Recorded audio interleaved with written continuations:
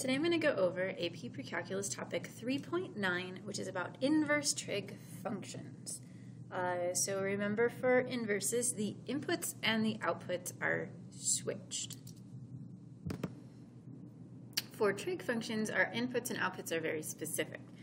The inputs of trig functions are angles. We take the sine of pi over 2, the cosine of 3 pi over 4. So the inputs are angles. So for the inverse trig functions, the outputs are going to be angles. Okay. So let's talk about the notation. They're inverses, so the x and y, or in this case theta and y, are going to switch positions. There's two notations. So y equals sine of theta means theta is equal to the sine inverse of y. This is also called arcsine y. Okay, this notation came around with calculators. It's not real great notation because if I have x to the negative 1, that's equivalent to 1 over x, but this does not mean 1 over sine. But we understand this to be the inverse of sine. Cosine is cosine inverse theta. Switch. Okay, and then again it has the arcsine definition. So theta is equal to the arc cosine of y. And repeat this with tangent. Theta equals tangent inverse of y, or theta is arc tan y. You'll see those notations pretty interchangeably, either with the -1 symbol or the whole word written out. You can use either if asked, but you need to understand that those are exactly the same thing, just different presentations. Okay, so we're going to be finding some inverses. Now it's important to note that I'm going to find the inverse, and there's some domain and range restrictions that I'm not going to deal with right now. We're going to deal with that shortly, but just keep that, there's that piece. But I can switch x and y. And we're going to solve for our y value. So I'm going to add 4.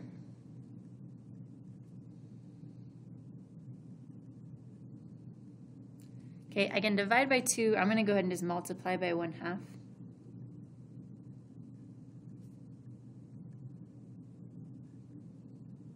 Okay, now if the sine of 3y is all of this, then the sine inverse, or arcsine, of this is going to be 3y. So I'm going to divide by 3 and go ahead and express my answer as 1/3 sine inverse 1/2 x plus 4. Let's repeat that over here.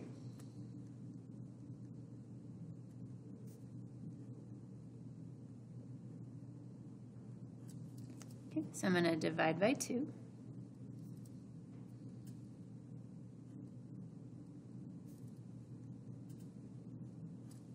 Okay, once I have that cosine isolated, if the cosine of this is this, then the arc cosine, or the cosine inverse of this, equals the inside piece. I'll multiply by 2. And then we'll add 2. So my inverse is going to be 2 cosine inverse x over 2 plus 2. Again, there's more pieces to this, but that would be our equation. All right, so I have our graph of sine, and we immediately know that when I reflect it over the line y equals x, I am not going to have an inverse function. Okay, we have our not so scientific horizontal line test that this fails, but sine is not 1-to-1. For every input, there's one output. For every output, there's an infinite number of inputs. So when we flip it over and get the inverse, this is not a function. But if you say sine inverse of pi over 3 in your calculator, it's going to, sine inverse of 1/2, it's going to give you an answer. So where are we getting that answer? Okay. we have to put a restriction on our range. Okay, and the restriction that somebody somewhere decided is going to be the restriction from negative pi over 2 to pi over 2. Because if I take away all the rest of that, I now have a function that passes a vertical line test. So this graph starts at negative 1 pi over 2.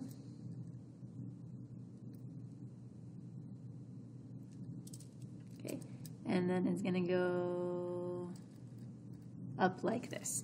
So the graph of arc sine is just this little segment. Okay, the domain of that is from negative 1 to 1. The important part, because this is something that is just defined, the range is from negative pi over 2 to pi over 2. These are all inclusive.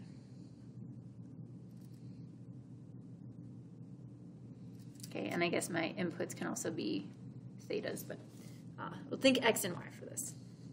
So that is arc sine. Let's take a look at arc cosine. Okay, so here's my graph of cosine. Same issue. Doesn't pass a horizontal line test. It is not 1 to 1. So when we flip it over, we have something that is absolutely not a function. But if we restrict the domain, we can, or the range, then we're in good shape. This one I can't go from negative pi over 2 to pi over 2.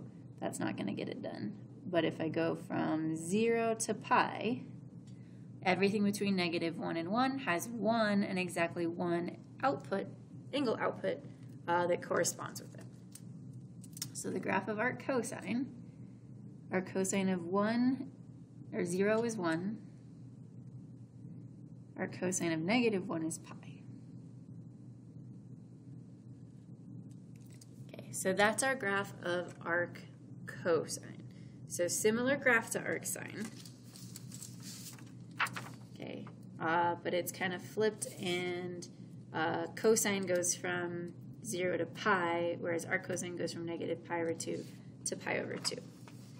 So the domain is still negative 1 to 1.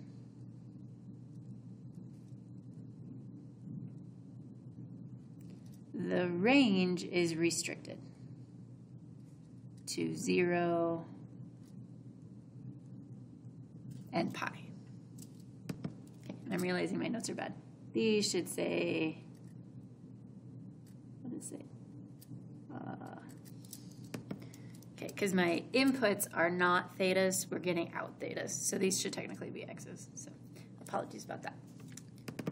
All right, our next graph is of tangent. Tangent is periodic, vertical asymptotes at pi over 2, negative pi over 2, 3 pi over 2, and so on.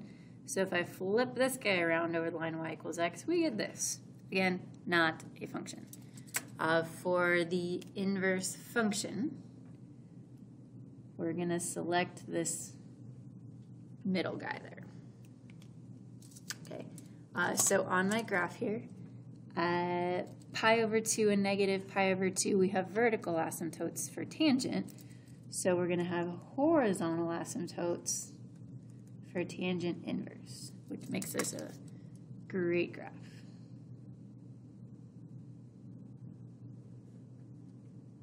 Okay. So our domain, unlike sine and cosine, is all values.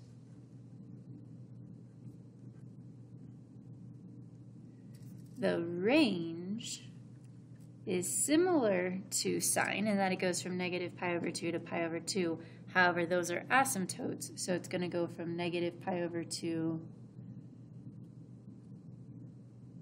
to pi over 2 non-inclusive, because we're not going to get those out because tangent is undefined at pi over 2 and pi over 2, so we're never going to get an output of that. So I'm going to try to make an equation for these graphs. Now you could certainly get creative with flips and shifts and all of that, but I'm going to try to find the simplest solution. Here, this is just like a cosine inverse. Cosine inverse goes from negative 1 to 1, and then from 0 to pi, it's always decreasing. But this one, instead of going from 0 to pi, it's going from 0 to 2 pi. So we have a vertical dilation. by factor 2, which means my equation is going to be 2 times the cosine inverse of x. Okay, this one looks like my sine inverse, but it's going from -2 to 2, so this one has a horizontal dilation by a factor of 2. Okay, which means my b is 1 over 2, so this is going to be sine inverse of x over 2, or 1/2 x. Okay, so what does this mean when we're trying to evaluate sine inverse, cosine inverse, tangent inverse, especially when it comes to our known unit circle values? So what I'm going to do is kind of make a specialized unit circle so that we can think about it, and then on your AP test you're not going to have a unit circle, so you just got to be able to visualize all of this stuff.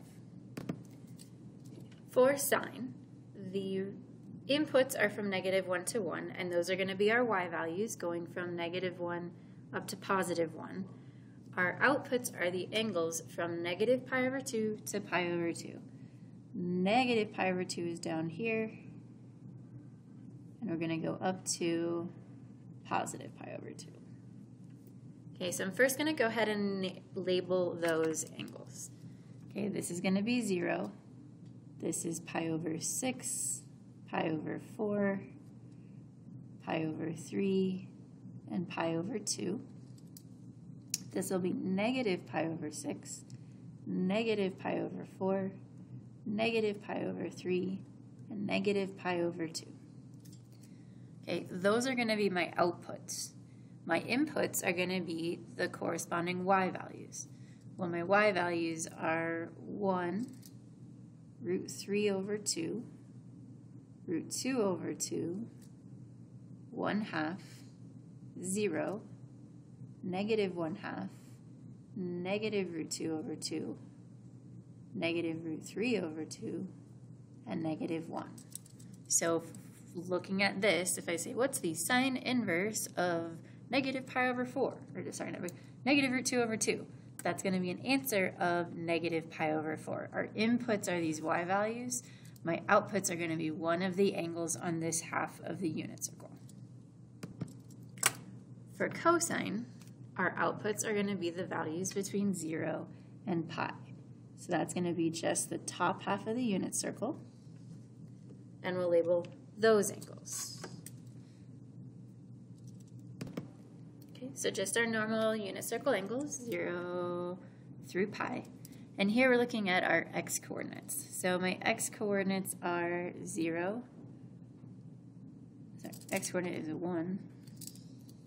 1, √3 over 2, √2 over 2, 1/2, 0, and then we're in quadrant 2, so we've got -1/2, -√2 over 2, -√3 over 2, and -1.